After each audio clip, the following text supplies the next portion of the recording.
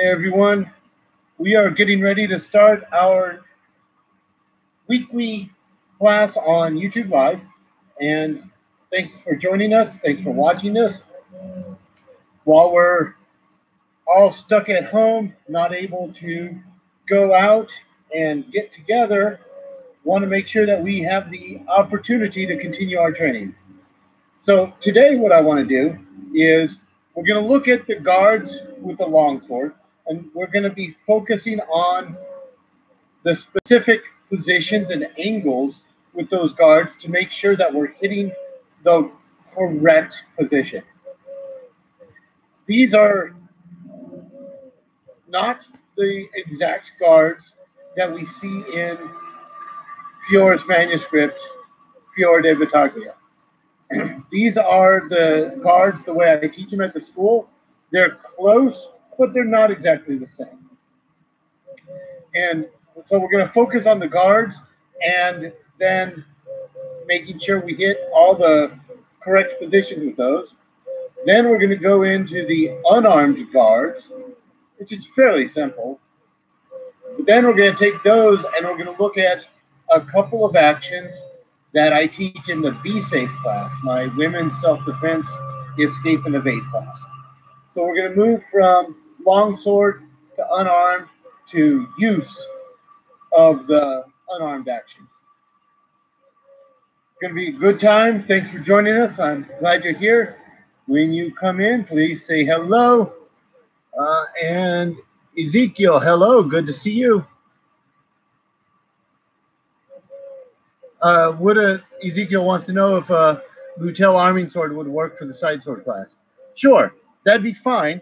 Understand, though, that there's going to be some slight differences because with a side sword, you generally have some kind of cage or knuckle bow to put over your fingers. With the arming sword, you don't. So there's going to be a small change in the way you move it, so you are protecting your hand as you swing. After this class, for our Patreon page, we're doing a rapier and dagger class. So that one will be posted up on our Patreon page, Sword Fighting School. Let's go ahead and get started with the guards. Remember, the basics are like the scales in music. Warm up with the basics, then move into your other actions. In Fior's manuscript, there are 12 guards. At our school, we teach 13. I took one from Filippo Botti and have incorporated that one into what we teach. So with our 13 guards, the way it's broken up is we have 5 low, 4 middle, 3 high, and then 1 outside. Fiore has the 5 low, 4 middle, 3 high, and then I added the outside one. Because of the way that we generally tend to learn, it's easier to start and learn them in an order, and then you can see how they move around yourself. I prefer to always start at our feet because everything starts at your feet and then moves up. If I start up high, what happens, and we see this happen a lot in lots of different martial arts, we get so focused on what we're doing with our hands that our feet never move. And while it can be done, it is unsafe for you because you're not getting out of the way of incoming attack. And if you're using this to put on some kind of show, it doesn't look right because there's no foot movement. And that's not how people fight when they engage. So when we start low, I'm going to start facing the camera, and John is going to be just behind me and facing sideways to the camera. Our first guard that we're going to start with is middle iron door, mezza, porta de ferro. Middle iron door, mezza, porta de ferro. I'm going to start with my left foot forward. My sword is in line with my navel, point at the ground, shoulders down, and my backhand is relaxed. I'm not gripping it because if I do, I can't get it down without lifting my shoulders, so I relax my grip. I don't need to hold it if I'm not using it. I don't need to hold it tight if I'm not using it. middle iron door, mezza, porta de ferro. From mezza, porta de ferro, I'm going to leave my pommel where it is in front of my navel. And I'm just going to pull my right elbow back and open my hand so that my thumb is not gripping the sword. Just pulling it back like this means that I am leading with my true edge. I've retracted my lead arm. It's no longer a target, and my sword is to the side. This is called tuta porta de ferro, open iron door. Tuta porta de ferro, open iron door. From tuta porta de ferro, you're going to leave your hands as they are in this position, but you're going to push your pommel to the front of your hip socket. So your arms are just moving around your body, and the pommel is sitting right in front of the hip socket. Still leading with your true edge, so that your blade is at about 45 degrees behind you. This is called coda longa, or tail guard, or choda longa in the Getty manuscript. So tail guard, coda longa. Back to tuta porta de ferro, open iron door. And then I'm going to go back to coda longa, tail guard. I'm going to just push or rotate my hands around my body. Now, as I'm standing here, you can see how that really twists my shoulder out of place, and I've twisted my body to break my own structure. From that, what I want to do to protect against that twisting in tuta porta de ferro, I'm square, but as soon as I go to coda longa, tail guard, I twist. So I counter that by moving my lead foot over and back. So if I'm in mezza porta de ferro, middle iron door, and I just pull my elbow back, I naturally hit tuta porta de ferro and widen out. So I go into coda longa. I have two ways I can get to coda longa. If I go back to open iron door, I can widen out my stance to go to coda longa, or what we see in Fior's manuscript is as I go to coda longa, I do a tuta volta with my back foot. And I'm just up on my toe. That puts my blade at straight behind me. And you'll notice it also squares up my shoulders more. Whereas if I'm here, my shoulder is much more extended. But if I'm standing in front of my partner, so if you can put your sword on my shoulder,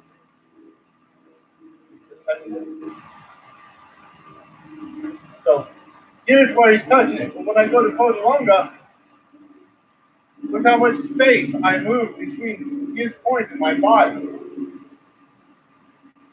So I can either do a tuta volta to open up space, or I can widen out my lead foot to open up space.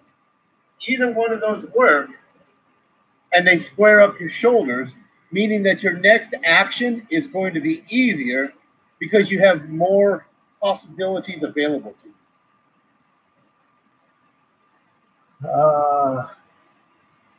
Oh, Steve, good to see you. Glad to have you here. And Sky, glad to have you here as well.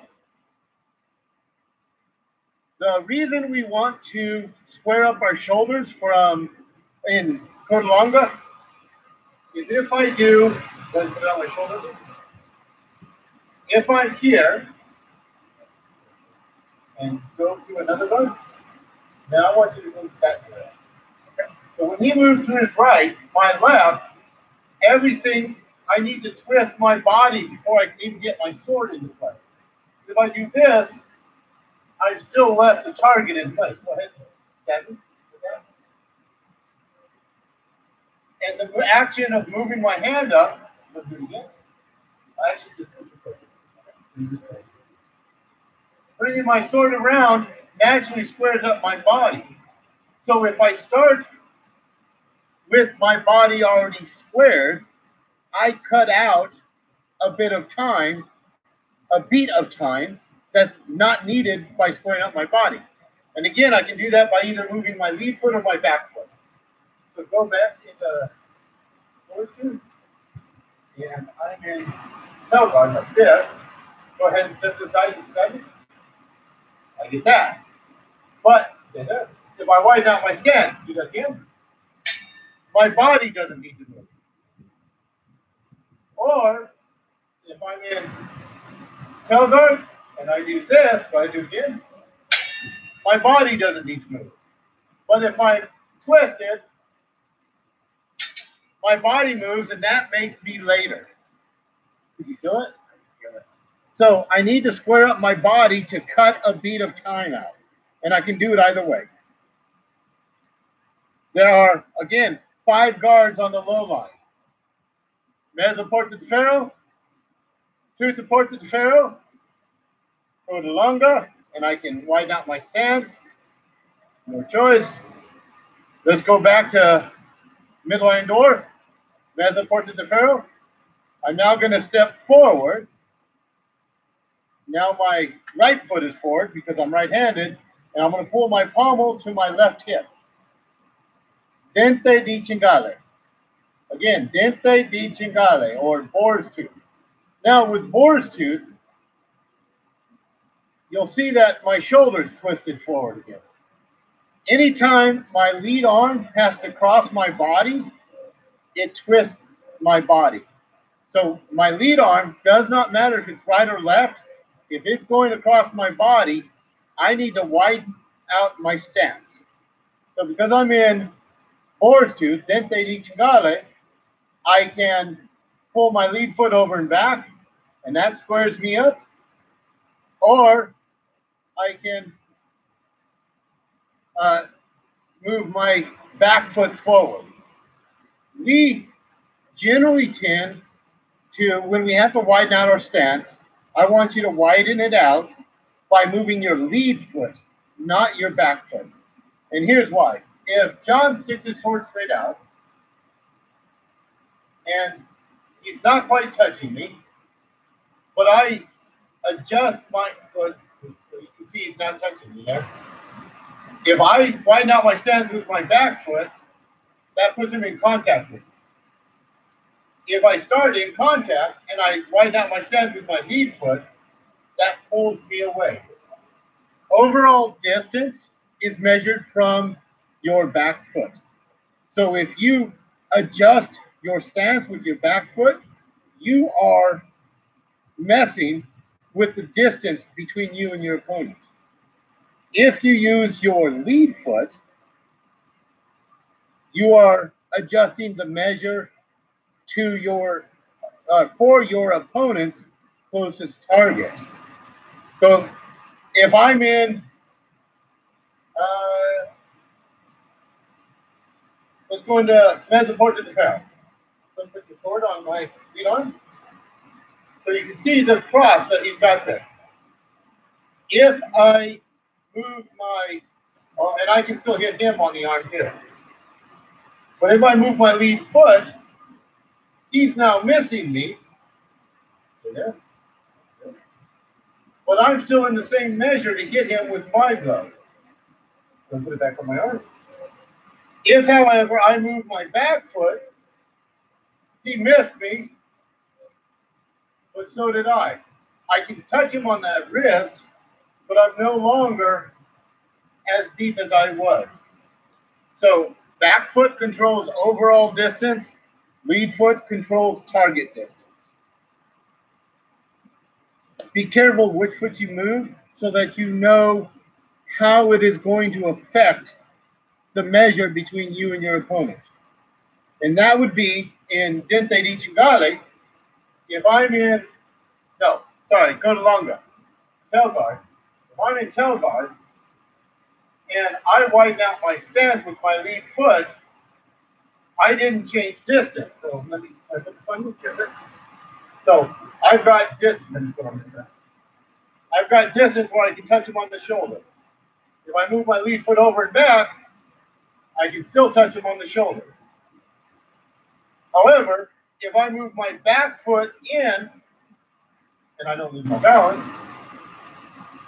I'm actually deeper on him. So from here, my shoulders are squared up, but I'm deeper on him than if I was widened out my stance with my lead foot.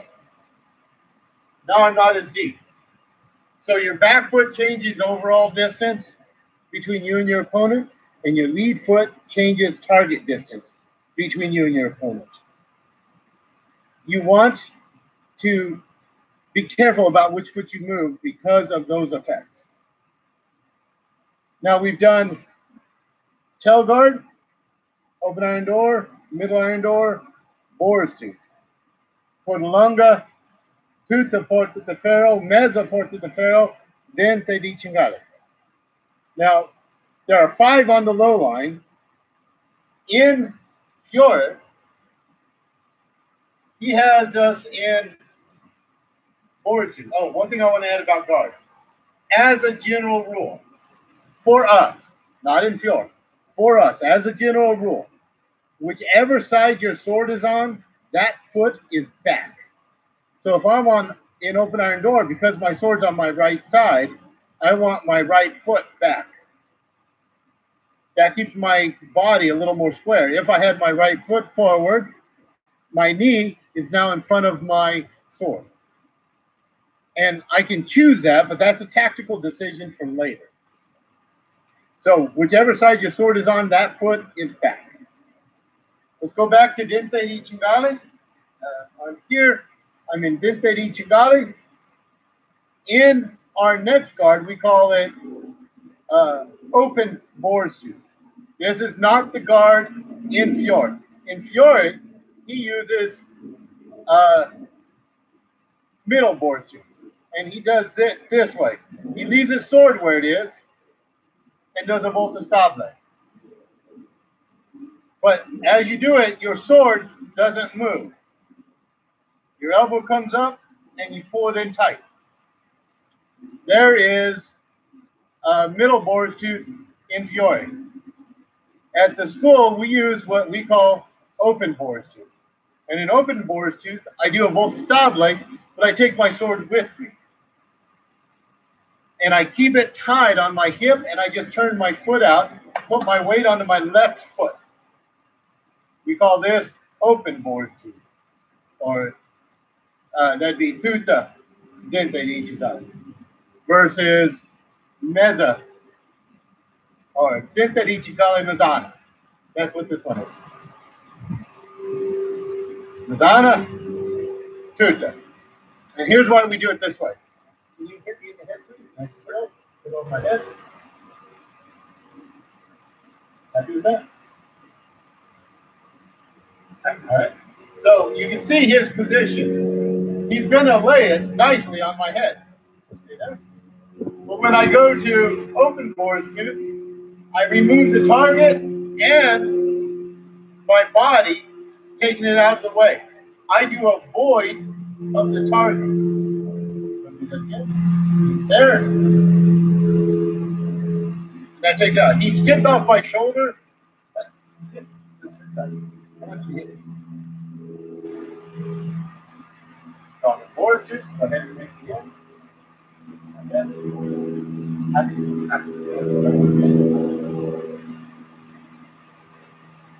See how far out he is? He's just scraping my shoulder, which means any movement I do to him is going to make him miss me. I'm not moving my body much. Instead, I am moving my body enough. And there's a big difference between those two. My 5 low guards. Tail guard. So, on the tail guard. Open iron door. Middle iron door. Boar's tooth. Open boar's tooth. There's our 5 low guards. That takes us up. Let's see if there's any. Okay, so that takes us up to our middle guards. Our middle guards are 4. We have 4 guards.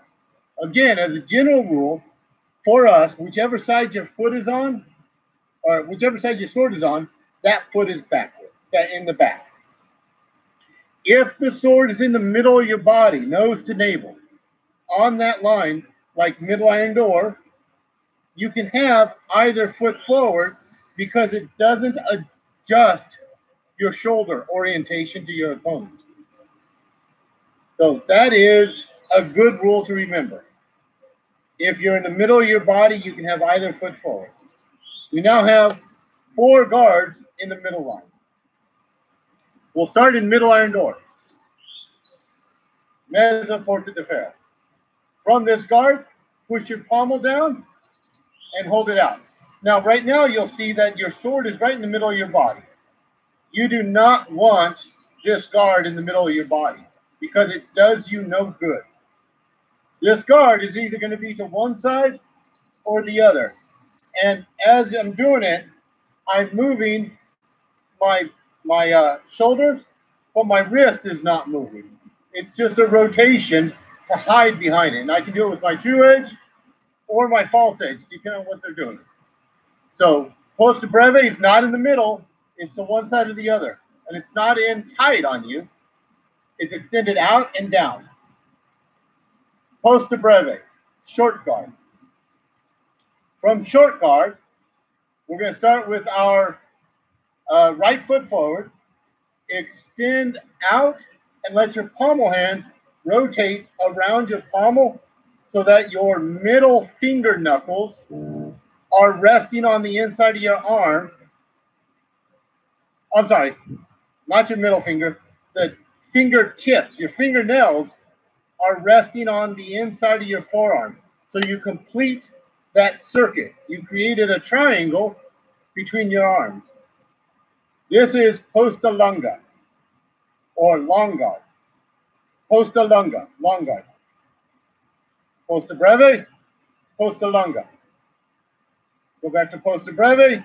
From posta breve, short guard, you're going to push up, let your hands rotate, your pommel hand rotate around your pommel, so the middle knuckles are now touching your forearm, and you're looking over the true edge quillin at your opponent's face. This is posta frontale o corona, or frontal guard of the crown. Fiore says many masters call this corona, crown guard. He calls it frontale, frontal guard. So posta frontale o corona, or frontale, or in English, crown guard. Short guard, crown guard. And as I do that, if you watch the hands, short guard, you see how the pommel hand rotates and it brings my quillins around, so my true edge quillin is protecting my left arm. My false edge quillin is protecting my right arm, and I'm looking directly over my true edge quillin at my opponent's face. That's how I know I've hit this position correctly. There are our 3 middle guards. We have 1 more to do. Short guard. It's going to be to one side or the other. Long guard, posta longa, and posta frontale. Our last guard, we're in posta frontale, frontal guard or crown guard. I've got my middle knuckles resting on my forearm of my right hand or my right arm. I'm looking over my quillins at my opponent's face, and I just extend my sword down. So now my point and my pommel are parallel. My pommel is in front of my right shoulder, and this is posta bicornio, or guard of the 2 horns, posta bicornio. It's called bicornio because it's named after a rhinoceros. There's the front horn of the rhinoceros, there's the back horn of the rhinoceros.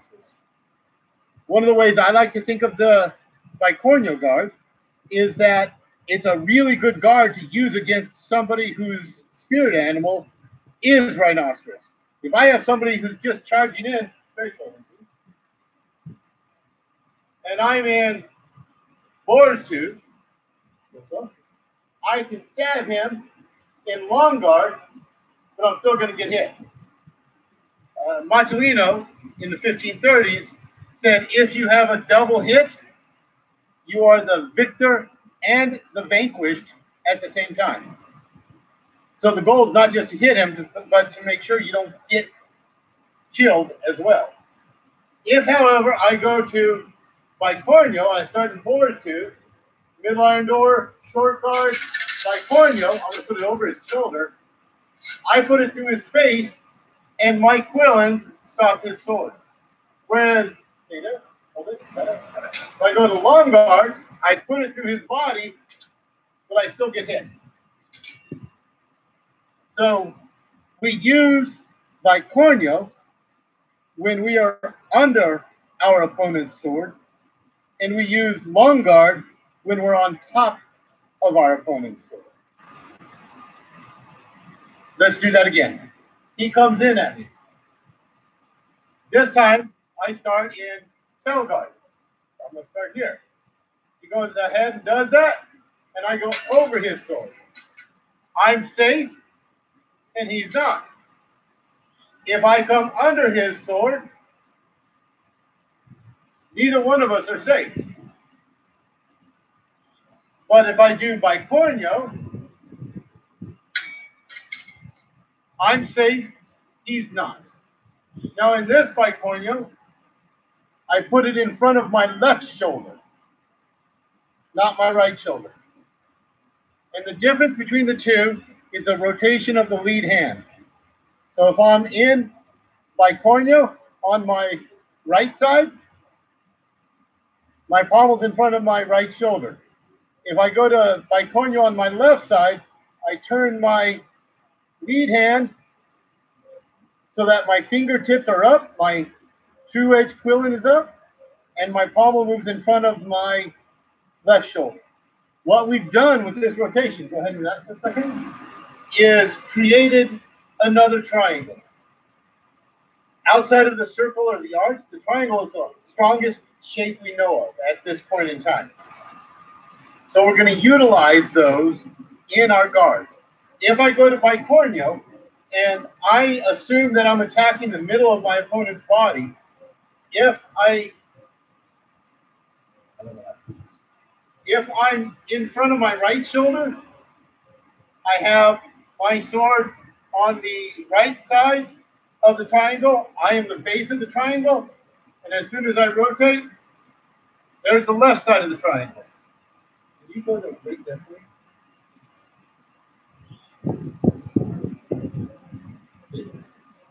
So, Bicornio on the right, Bicornio on the left.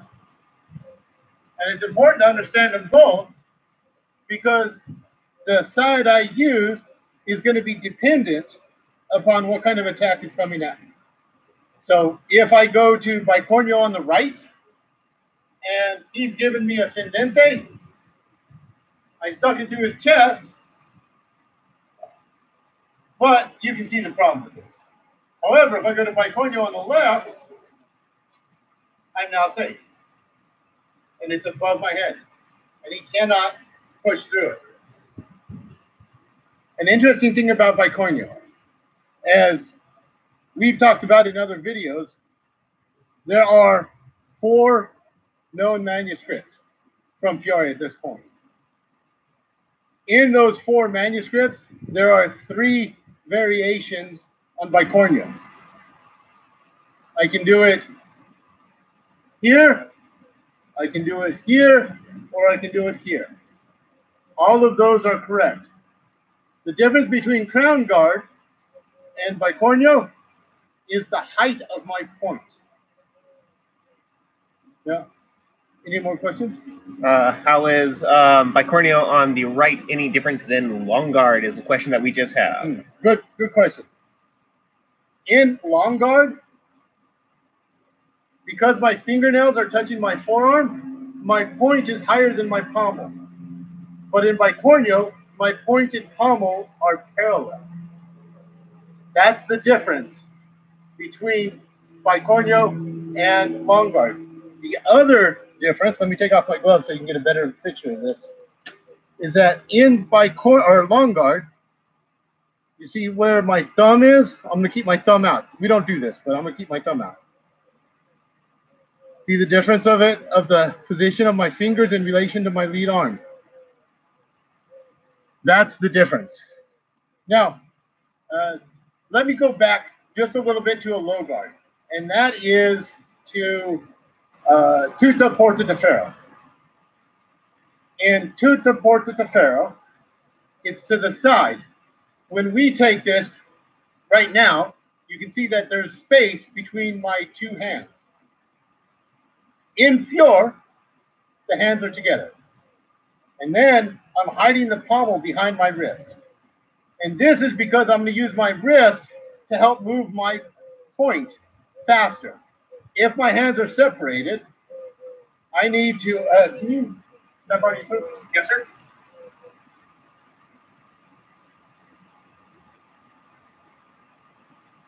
So if I'm using my sword as a measurement guide, if I start in Tuta Porta Ferro with my hands separated, and I bring my point around so it goes completely across my body, you can see how far off the center line I had to move.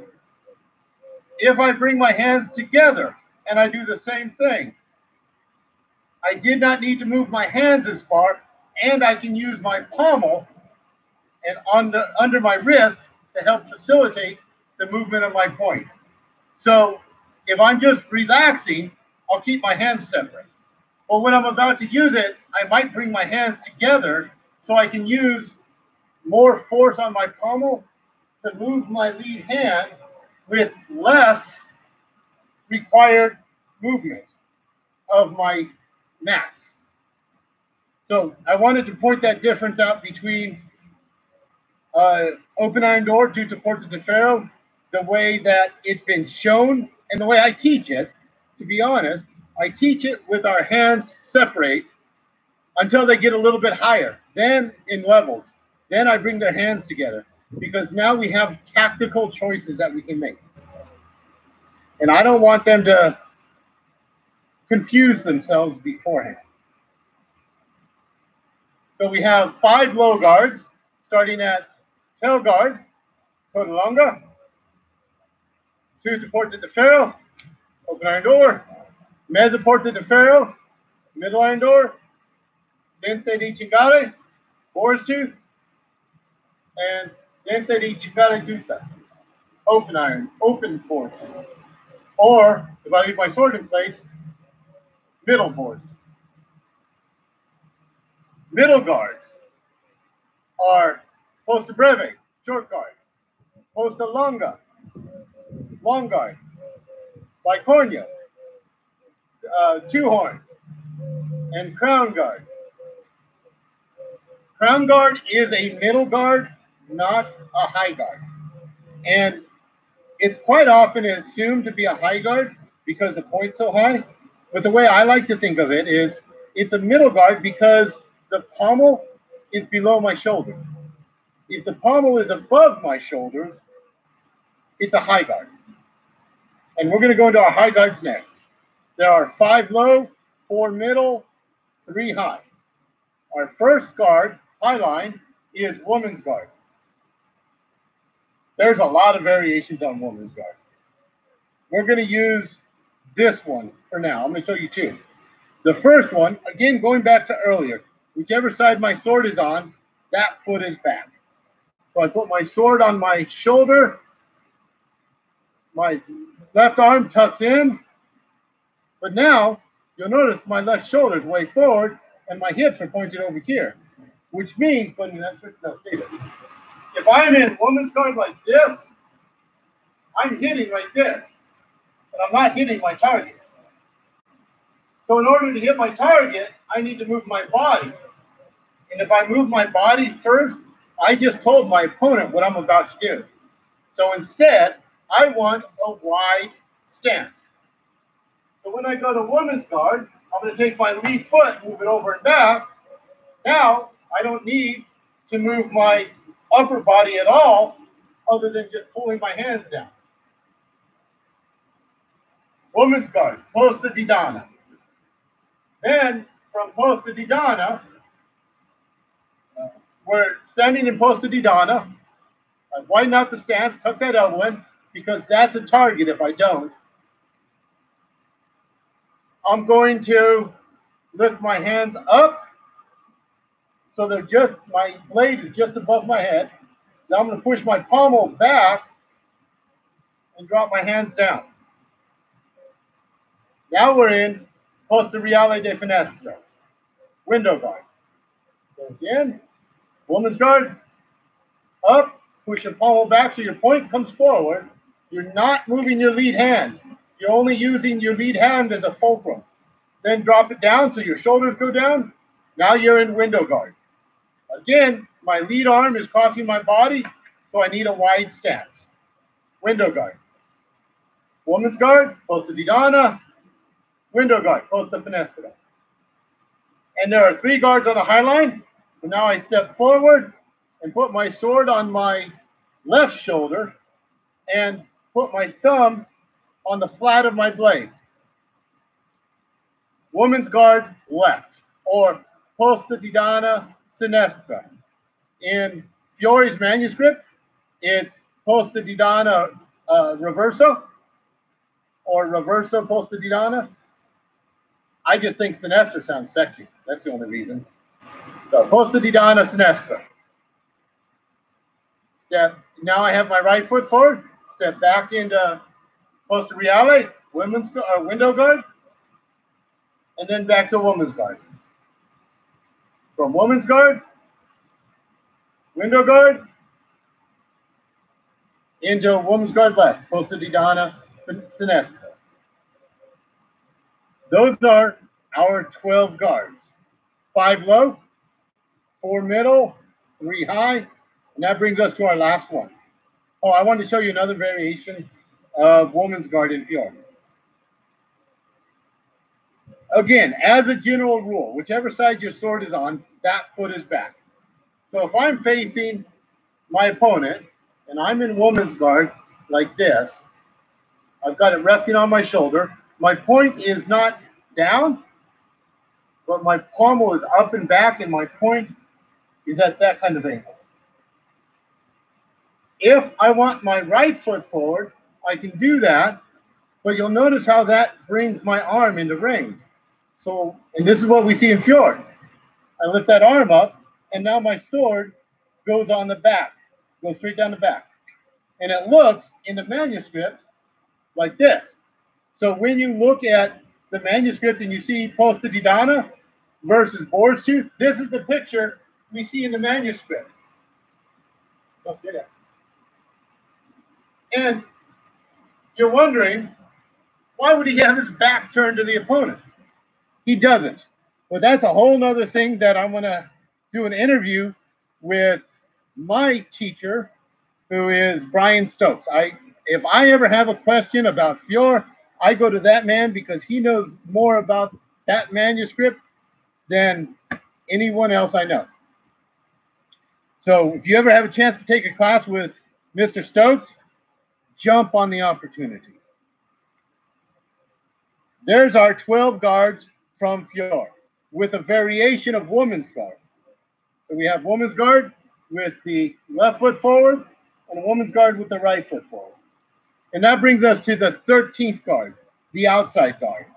This is one that I pulled out from Filippo Botti's manuscript from 1487. In 1487, Filippo Botti has this guard, which is posta falcone. This is also the guard that we saw used in Kingdom of Heaven, which was one of the first movies to use a actual medieval term for a sword fighting position in a Hollywood movie. They did it wrong, but doesn't matter. They had the idea. So if this is posta falcone, I personally don't like that guard. The time is too long unless I've set it up for something else. I don't like starting there. So instead, our 13th guard, we go to what Botti calls posta di donna. women's guard. But we already have 3 women's guards, so I don't want to add another one and confuse people more. So I took, let me get that here. I took Falcone and just dropped it down in front of the shoulder. And this is what we call posta Falcone. Think of it like you have a bird of prey sitting on your shoulder and it's about ready to dive out of the sky and take your opponent's eyes. The nice thing about this transition to Falcone is that it is a direct transfer from women's guard. So if you go into a women's guard, and John is in posta di donna, and he just pulls his right elbow back, he's now in posta Falcone, which is why I think Body called this posta di donna. It's just an evolution of that guard. But I want to have a spot to stop. For more information on the cuts, go back to our YouTube channel and you can see 2 videos, one on cuts and one on trajectory versus target. So you can watch those at your leisure. So our 13 guards, 5 low, 4 middle, 3 high, 1 outside, Falcone. Those are our 13 guards that we use. And remember, when you're fencing or fighting against your opponent, you are not trying to hit him. I know it sounds weird, but many of you have heard this already. You're not trying to hit your opponent. You are moving through your guards and your opponent gets in the way. After all, I know I'm the most important person in the world. And if I'm fencing against John and I'm trying to hit John, I'm thinking about John and I've just made him the most important person in my world. So instead of trying to hit him, I move through my guards and I use my footwork because everything starts at the feet and he gets in the way.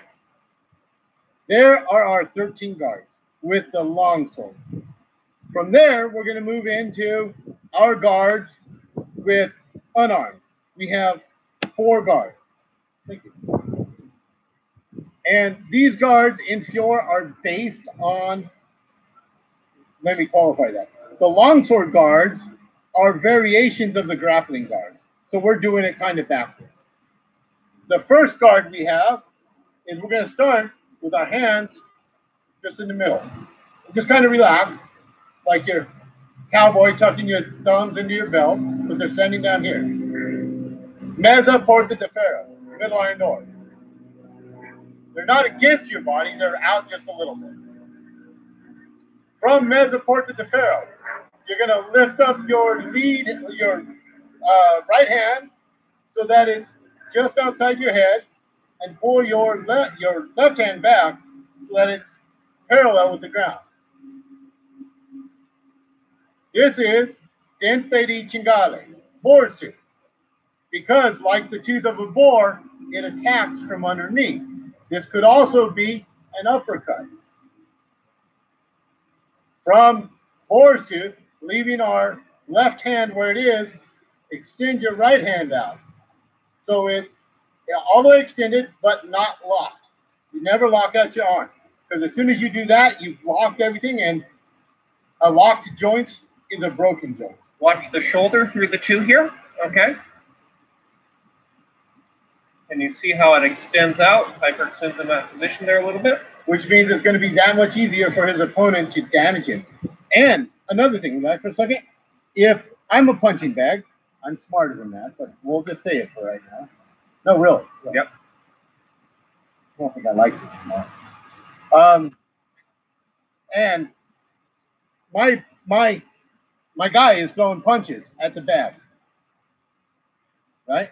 What happens, and how many of us have done this, where you're just a little bit out of range and you throw that punch and you get that lock that hurts your elbow and you just barely touch it, but all that energy has to go somewhere. So it pops out of your elbow and you hurt yourself. Now imagine all that energy that you're throwing into it plus something he's doing. And what guard did I end in? Boar's tooth. So we have Mezza porta de ferro. Dente digitale. Posta lunga, long guard. Both hands out is frontale. Or this is frontal guard of the crown. Posta frontale o corona. But now I'm doing it unarmed. And with this frontale guard, my position is at his eyes or his throat. And so those are our 4 guards. Mezza porta de ferro, dente di cingale, posta lunga, posta frontale. I can do it with either foot forward. It doesn't matter because my hands are not tied together on one weapon. So there's my 4 unarmed guards. In my Be Safe class, I've added a 5th guard. That 5th guard is check your hair. So it's a continuation of boar's tooth, just pulling it back. So now I've turned my elbow into a spear. And again, I can do it with either hand, and my elbow becomes a spear. So we have, let me tell you about the way I've even renamed them for my Be Safe class, my women's self-defense class, because let's be honest, it's the 21st century. Women who are learning to be safe and take self-defense classes probably don't care about the medieval names for guards. However, if you can think of something in your training that is equivalent to something you do every single day, everything you do all day long is going to be nothing more than helping you in your training. So make your martial training your everyday life, and then your everyday life becomes your martial training. With that said, we have here, we call this one wave close. If you're waving to your friend who's just on the other side of the room, you'll do this, wave close. If you're waving to your friend who's on the other side of the parking lot, wave far away. If you have to open up the trunk of your car, open the trunk. Then when you're done, slam the trunk. And then check the hair. Because when you're doing the police reports after you beat the attacker to unconsciousness, you want to make sure you look good for the police. So we have slam the trunk, open the trunk, wave far away, wave close, check the hair. Those are our 5 guards that we use in our Be Safe class. The way that we can use it is my attacker. Hello, I'm Steven. I'm your victim today. Hello, Stephen. I'm your attacker today. Little does he know, I took the Be Safe class. So I'm walking along. First off, I'm aware. Secondly, he comes in to grab me. So I step out and I just go to board tooth in to check my hair, and then I've got other things I can do. We do that again. He does that, and I do that, and I can go in. That's not where I'm going to stay. This just covered it. Don't do what I did the first time. I moved my body. This is a real danger, and I did it to myself. So I know it happens because I do it too. When he's reaching for me, go real slow. You extend your hands. His hands were here. I moved my body, but my head stayed in place, and I put his fingers right into my eye. That was uncomfortable. Don't do that. Make sure when you move, go ahead and grab onto me. I'm not going to move it. Great. And do it again. Move your head, too. Don't move your body and leave your head. Otherwise, same thing. You're going to take fingers right to the eye. And now, John was being very good at helping me in the demonstration. He played it off like he didn't hit me. We both know what I did. Train yourself correctly.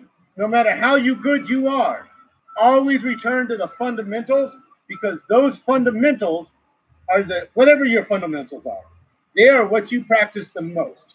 And when it all goes to hell in a handbasket, those are what you're going to do correctly, whatever you practiced the most. So make sure when you're doing these drills, you're really practicing. Now, The one action I want to do is we're going to say John has grabbed onto my shirt. And he's threatening me. This is it. He's threatening me. He's going to punch me because he's a big, bad, scary dude. He's a big, bad dude.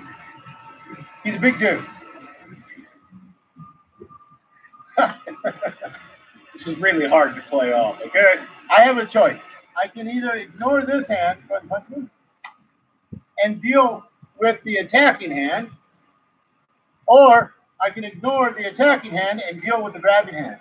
One of the things Fiore says is if he's got a grip on me, it's as good as if I've got a grip on him because he can no longer use this hand. So what I'm going to do is I'm going to reach up. Now we're in frontale, over the trunk. I'm going to put my hands onto his arm, slide it into his wrist, and bend his wrist. Go ahead and punch me. I'm not going to move. He can still hit me, but he's lost. Go ahead and grab that. Hit me again. Let's see. He's got that. He's got that much movement. Precise. Oh, I do that again. So, without me grabbing onto his hand, punch through. You can see how far he moves. When I just pull his hand in, go and punch through. He's only got that much movement. I still get hit, but it's nowhere near as bad. However, I'm not going to stand there and let him hit me. So he does that. I come in, I come in, I pull his hand down, and I pull it tight onto my body. When I step back, I want to move back so my back foot, whichever side the attacking hand's coming from, moves back onto the ball of my foot, but my upper body doesn't move. There's no movement of my upper body. You don't want this. Because what did I just do to you, huh? How? Not only did I tell him I'm leaning away from him, because I'm holding on to him, I pulled him into me. So, I'm going to put it on my head again. I want to move my back foot without moving my body. And I just touched the ground. Go back to back. Yeah. Another thing I want to point out. When we're doing training like this, nobody is going to grab you and threaten you like this with a locked out arm. They're not going to do that. You got too many things. When somebody's coming into threat, they're here because they want to pull you into it. They're in tight on you. They're not going to be doing it at full arm extension. So don't train like that. Remember, we've mentioned this many times. Don't train yourself falsely. So go back here. He's got a good grip on me. Oh, that's a much better one. I come in, I pull his hand across into my chest, step back, and then turn, hook him, and then re-stomp the fight. Sorry, I'm watching a lot of Master Kennedy. So, let's go through that real slow. We'll do this up close. He grabs on. Got a good grip. He's twisting my shirt, controlling me, intimidating me. I pull it in, and I pull his thumb to my chest, and I hold it as tight as I can. I step back, and I spin. See how that bends him? Then from there, I come up, hook his chin, put him on the ground, and then walk away to get my coffee. Oh, wait. 3 points are going. Trademark, Master Ken. So, anyways, this is one of the drills that we do in our Be Safe class. And this is, if somebody grabs onto you, you don't push them away.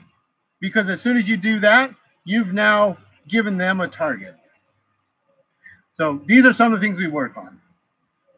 I'm going to stop here. We've been going for about an hour.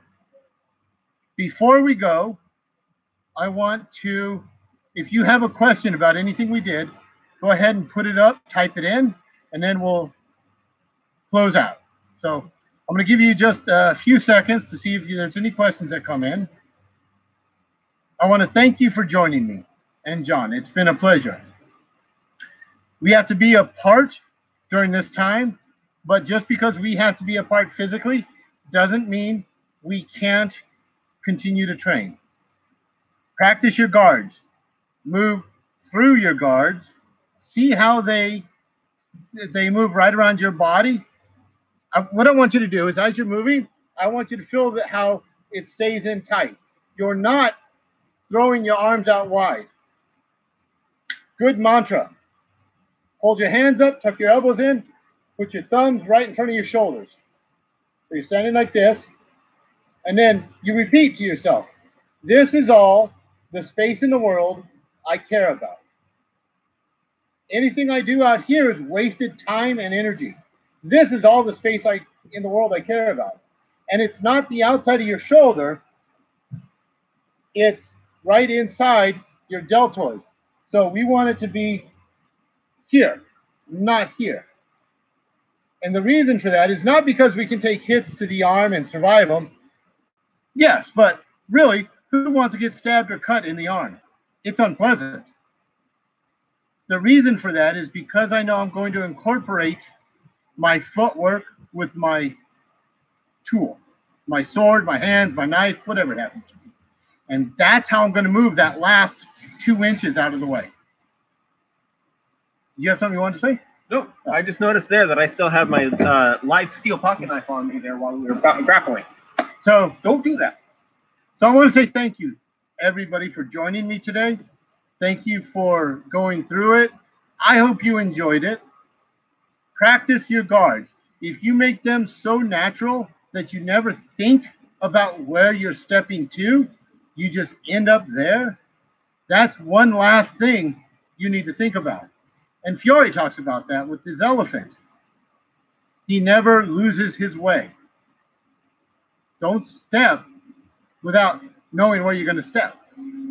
And the only way you can think about other things and not your guards is by doing it so much that you never have to think about it.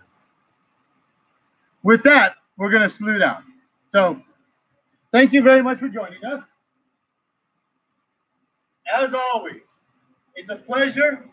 Stay safe. For now, stay home until we can come out safely. And we'll see you all later. All the best. Till next time.